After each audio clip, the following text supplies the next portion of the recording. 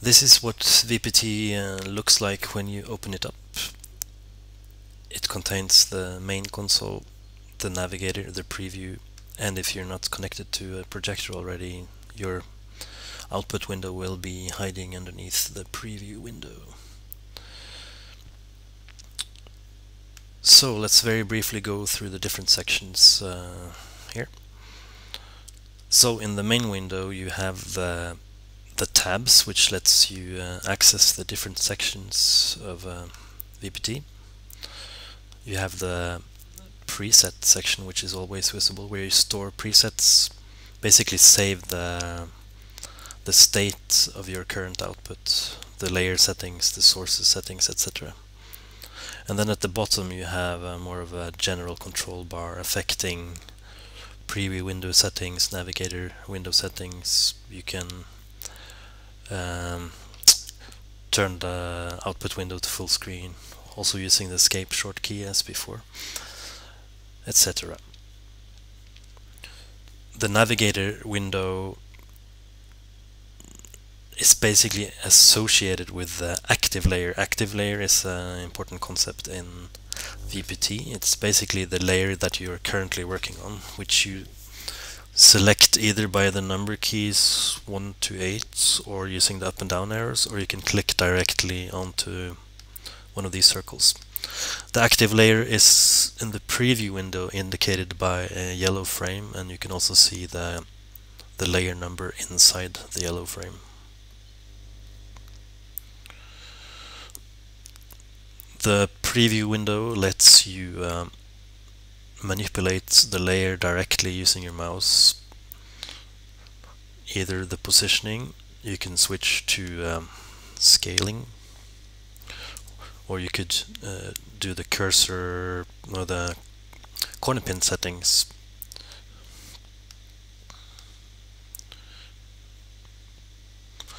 And these things you can also actually do in the output window.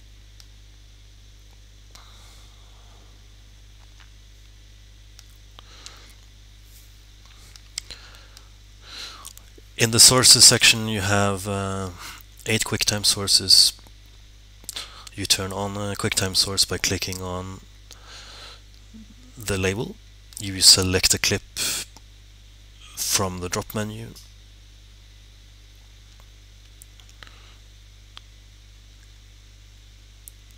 And you can do more control of the source in this section. You activate the source control by clicking on just before the label of each. You see it changes to the right source here. You have a solid layer, you have 2 live settings. The monitor for the live settings is here. You have a live capture and a buffer. You have 2 noise generators. And if you're on a Mac, you also have 2 Siphon clients, so you can receive image streams from other applications supporting the Siphon framework. The layers is basically a list of all the layers. Maybe not so important as it was before, because now we have a more visual feedback in the preview section.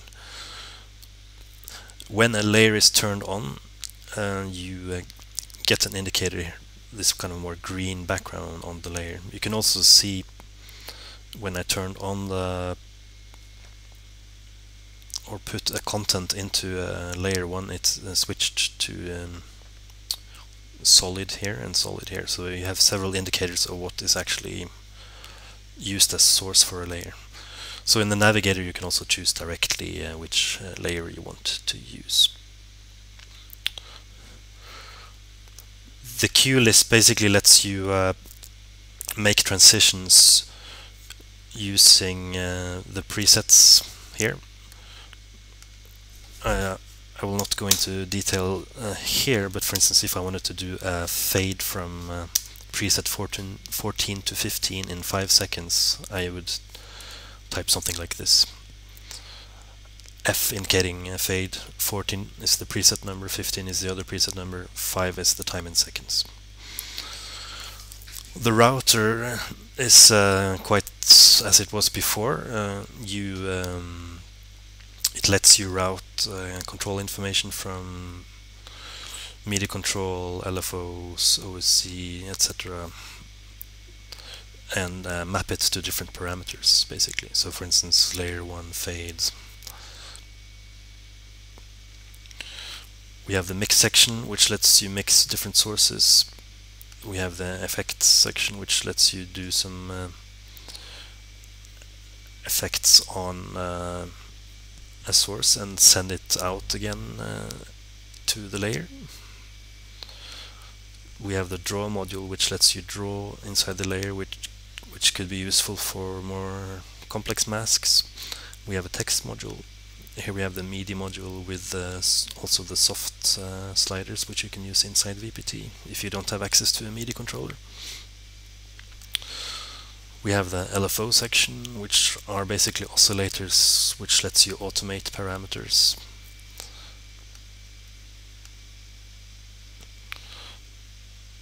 You can actually see something going on already when I just quickly turn it on now, since I, in the router section here, mapped controller 1 to the fade level of layer 1, and you can see the fade level is actually going up and down here, and you could even see it on the active on the output here.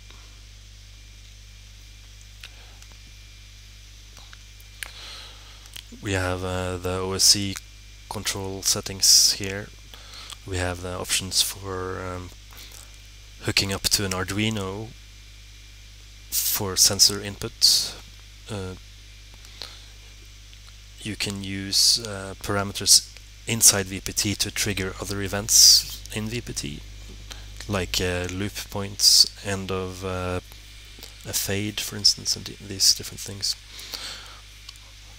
The DMX module is currently only working with the NTEC USB interface, but it lets you control VPT from a light console, and it also gives you possibility to send out information to DMX devices. The sound out section lets you route sound from your QuickTime sources to several channels, basically, so you can work with multi-channel output. This just gives you indication of keyboard shortcuts.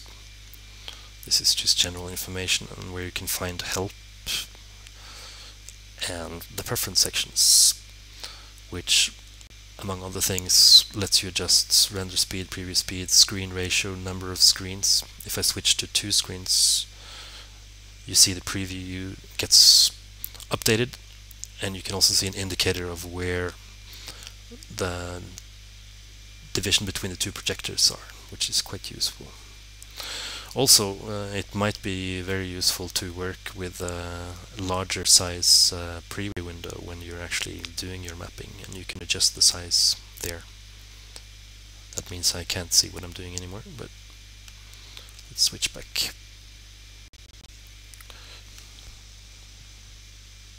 At the top of the preferences, you see an indication of which project is the active project. As in VPT5, projects are organized in project folders. A project folder contains the default video folder, the mask folder, as well as the presets, the preferences, and the media preferences. And here's also the text file for the cue list. I'm currently using the default demo project, which is inside the VPT folder when you downloaded VPT. It is possible, however, to, if you don't want to use the default location, for instance for movies, and you want to have several different sources in the different movie sources, you can still drag and drop your movie folders into the different movie sources. So I can now basically drag and drop it onto the menu list, and you see it will be updated with the videos contained inside this folder. And this path will be saved with the presets when you save the presets. There's a lot of help built into VPT, so I encourage you to look for the question marks inside the different sections. So for instance, in the navigator you have the information about the navigator interface as well as the preview window. If I click on in the sources section, you would get information about the source section. If I go to the queue list, you get information about the queue list, etc.